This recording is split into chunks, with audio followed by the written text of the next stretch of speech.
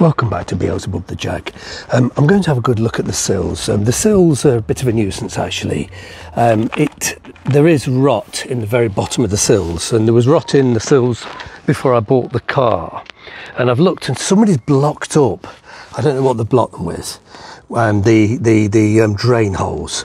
If you look at this awful mess here, this wasn't on the car when I bought it. You know, I bought the car with minor holes in the sills, and the garage I took it to, they slopped this plate on and covered it with gold hammerite. I knew that that's the type of job they would make, and quite frankly it's an embarrassment, but I'm gonna have to cut that off. But to be fair, you know, it wasn't really serious. Let's just try and get underneath. Look, this, I've just poked these with a scriber.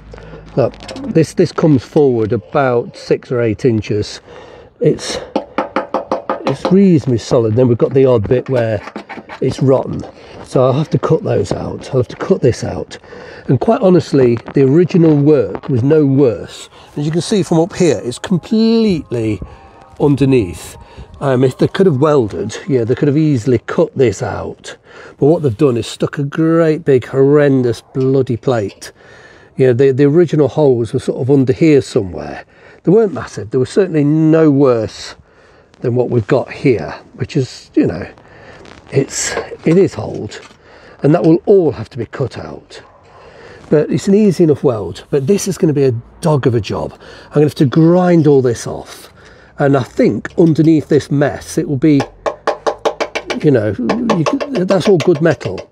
And I think underneath this mess it will be once again good metal. It's possible that they ground it so much that the good metal is thin, so I'll probably have to cut it out up to here. But you know, what the hell. And they've also ground away part of the lip. I don't, you know, it's just a mess. This all have to be ground off. It's thick. It's just got a bloody great thick plate welded on over relatively minor rust.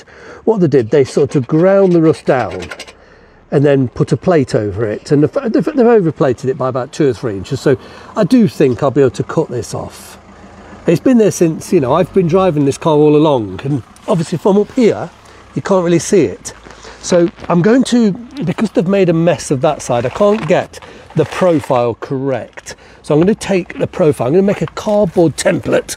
It screws the camera wobbling about. I'm crawling about one-handed here, and I'm trying to get myself in a position where the camera can see what I'm doing. Let's have a look. Is that going to work or not? But what I'm going to do, I'm going to put the cardboard on the end, because I need to be able to get, there's a curve, then there's a flat bit, and then there's 90 degrees. So I need to be able to get all that in one go. And on that side over there, because they've been pissing about with it, it's all the wrong shape. So that's all I'm going to do. Just go pop the card on here and just trace around there with a pencil. And I was going to do it on camera, but I don't think the camera can. Let me just let the pedestrians pass. I don't have to prove that. There we go. I don't think I can get the camera at such an angle that it can film me doing it. Maybe I can. Let's have a go. Let's have a go. It either will or it won't. Very easy job. Just hold that on. I'm just gonna draw around it with a pencil. Ooh, excuse me, huffing. I can't breathe properly because I'm squeezed up here. There we go. There we go. It's a bit rough, but I can quite easily. There we go.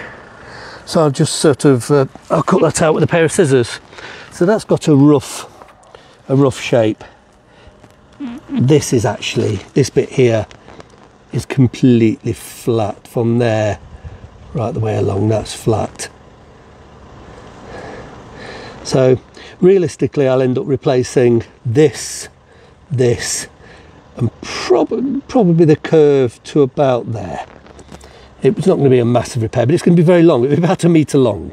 So what I'll do, I'll turn the camera off here, and I'll trim that out with a pair of scissors, and I'll trace it onto a piece of steel that's cut out, and I'll cut it with snips.